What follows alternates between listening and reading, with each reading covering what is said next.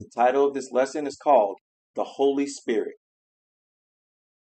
The name and function of the Holy Spirit is another topic that many people seem to disagree on. Let's see if we can clarify this through the proper understanding of the scriptures. The first thing that should be understood is the fact that the Holy Spirit is a feminine spirit. How do we know this? Let's read from the book of Romans, chapter 1, verses 19 through 20. It reads, "Because that which may be known of God is manifest in them, for God hath showed it unto them. For the invisible things of him from the creation of the world are clearly seen, being understood by the things that are made, even his eternal power and Godhead, so that they are without excuse." The invisible spirit realm of God can be understood if we look at the physical things he made here on earth. The physical world is a manifestation of things that happen in the spiritual world. This includes the Godhead. Some people might ask, what exactly is the Godhead? The Godhead is a term that represents the three ruling functions in the heavens. How do we know that there are three? The next precept comes from the book of 1 John, chapter 5, verse 7. It reads, "For there are three that bear record in heaven, the Father, the Word, and the Holy Spirit, and these three are one." Now, this is where some people introduce the false doctrine of the Trinity by attempting to say that the Father, the Son, and the Holy Spirit are all the same entity. But that is not true. The Hebrew word for one is echad. In the Strong's Concordance, it's number H259, and it means properly united as one. Just like when a man marries his wife and the two become one flesh, that doesn't mean they are the same entity. It means that they act as one because they are unified. The same goes for the Godhead. They all act as one, but they are three separate entities. The very next verse explains this same concept. Continuing, 1 John chapter 5 and verse 8 reads, "And there are three that bear witness in earth, the Spirit, and the water, and the blood. And these three agree in one." It's obvious that the Spirit, water, and blood are all different things, but yet they all work together to produce life. This is what makes them one. In the beginning, the Father, Son, and Holy Spirit all worked together to create mankind in their image. Let's get this understanding going to the book of Genesis, chapter 1, verses 26 through 27. It reads, "And God said, Let us make man in our image, after our likeness, and let them have dominion over the fish of the sea, and over the fowl of the air, and over the cattle, and over all the earth, and over every creeping thing that creepeth upon the earth." So God created man in his own image. In the image of God created he him. Male and female created he them. We see that God said, "Let us create man." Us is a plural word.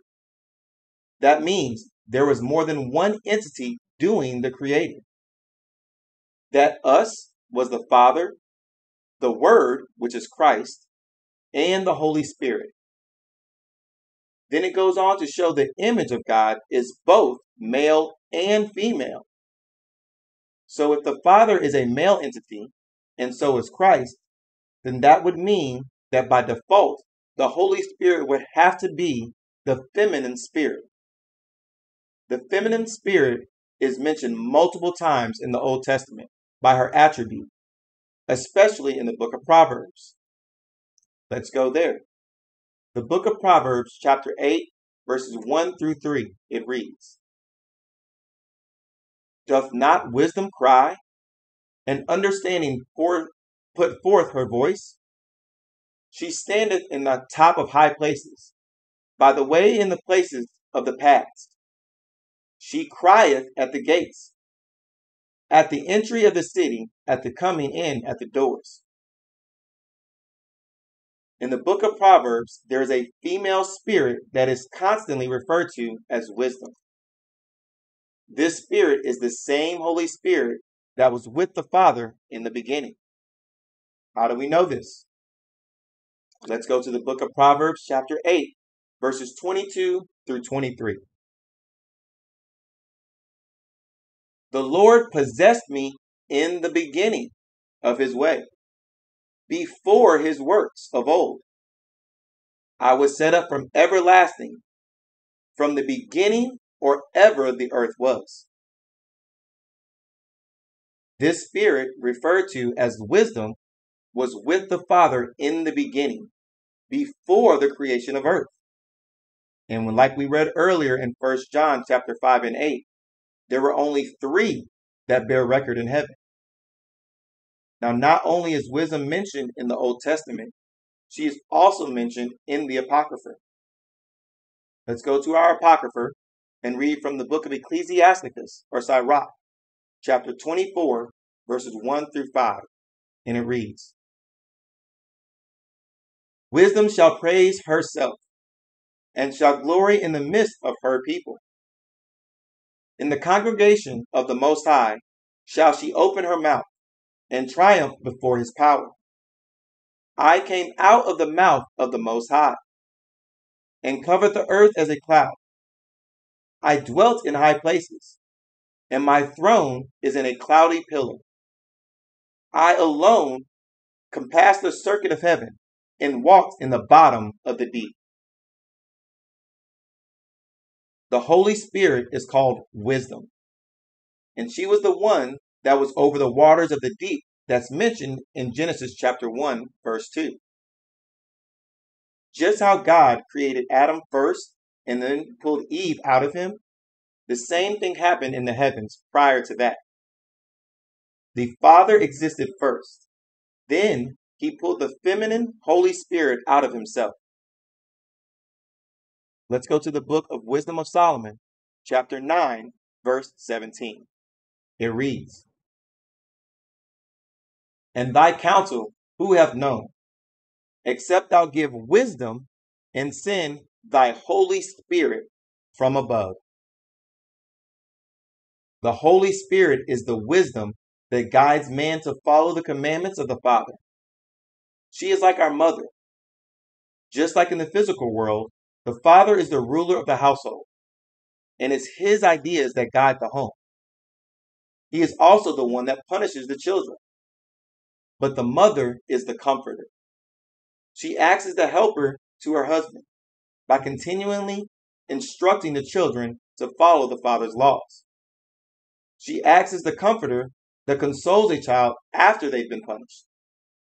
This is the same way that the Holy Spirit helps the Most High and gives wisdom to those that follow him. So far, we have seen that the Holy Spirit, being addressed as a female spirit all throughout the Old Testament and in the Apocrypha. The only reason that some people may think that the Holy Spirit is a masculine spirit is because of what is written in the New Testament. Let's go to the book of John, chapter 16, and read verse 7. It reads, "Nevertheless, I tell you the truth. It is expedient for you that I go away. For if I go not away, the Comforter will not come unto you. But if I depart, I will send him unto you." Here it is no doubt that the Comforter is the Holy Spirit, which will come to lead men to a deeper knowledge of the truth. That's exactly what wisdom does. The word used for him in this verse is the Greek word autos. In the Strong's Concordance, it's number G8 4:6. And it can mean he, she, or it. This is another example of how the Jewish Masoretes purposely mistranslated some key words in the Bible in order to push certain false doctrines. But with all the evidence that we just went over, it clearly shows their deception. Now we've established the function of the Holy Spirit is to provide wisdom, but that is still not her name. Wisdom is a title or an alias, just like the word Christ is not the actual name of our Savior. In the Hebrew language, there are actually two different words for wisdom. The first example is the word chakma. In the Strong's Concordance, it's number H2451. And it means wisdom, skillful in war, shrewdness, or prudence. Now that doesn't sound like the wisdom that would be given to us by the Most High. Let's see when this kind of wisdom is mentioned in the scripture. Let's go to the book of Ezekiel, chapter 28, and read verses 12 through 13. Son of man, take up a lamentation upon the king of Tyrus, and say unto him, Thus saith the Lord God, Thou sealest up the sum full of wisdom, and perfect in beauty. Thou hast been in Eden, the garden of God. Every precious stone was thy covering, the sardius, topaz, and the diamond, the beryl and the onyx, and the jasper, the sapphire, the emerald, and the carbuncle, and gold. The workmanship of thy tabrets and of thy pipes was prepared in thee in the day that thou wast created. In these scriptures, the Most High is not addressing the physical king of Tyrus, but in fact, he is addressing Satan himself. We know this because the physical king of Tyrus was not in the Garden of Eden. Lucifer was. The word chakma in this verse is used to describe the wisdom of Satan. That is definitely not the name of the Holy Spirit. So, what is the other Hebrew word for wisdom? Let's go to the book of 1 Chronicles, chapter 22, and read verse 12. Only the Lord give thee wisdom and understanding, and give thee charge concerning Israel, that thou mayest keep the law of the Lord thy power. Now this is the wisdom that is given to us from the Most High, in order to help us keep the commandments. The word for wisdom used here is shakal. In the Strong's Concordance, it's number H7922. And it means wisdom, understanding, insight, knowledge, and a good sense. This sounds more like the wisdom of the Holy Spirit, but wisdom is still just an attribute. To get her name, we must still go to the beginning. Our last scripture is going to come from the book of Genesis, chapter 2, verse 7, and it reads,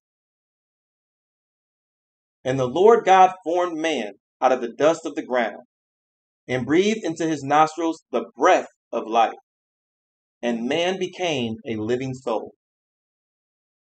The word breath in this scripture is ruach, and the Strong's Concordance is number H7307, and it means spirit, breath, wind, and mind.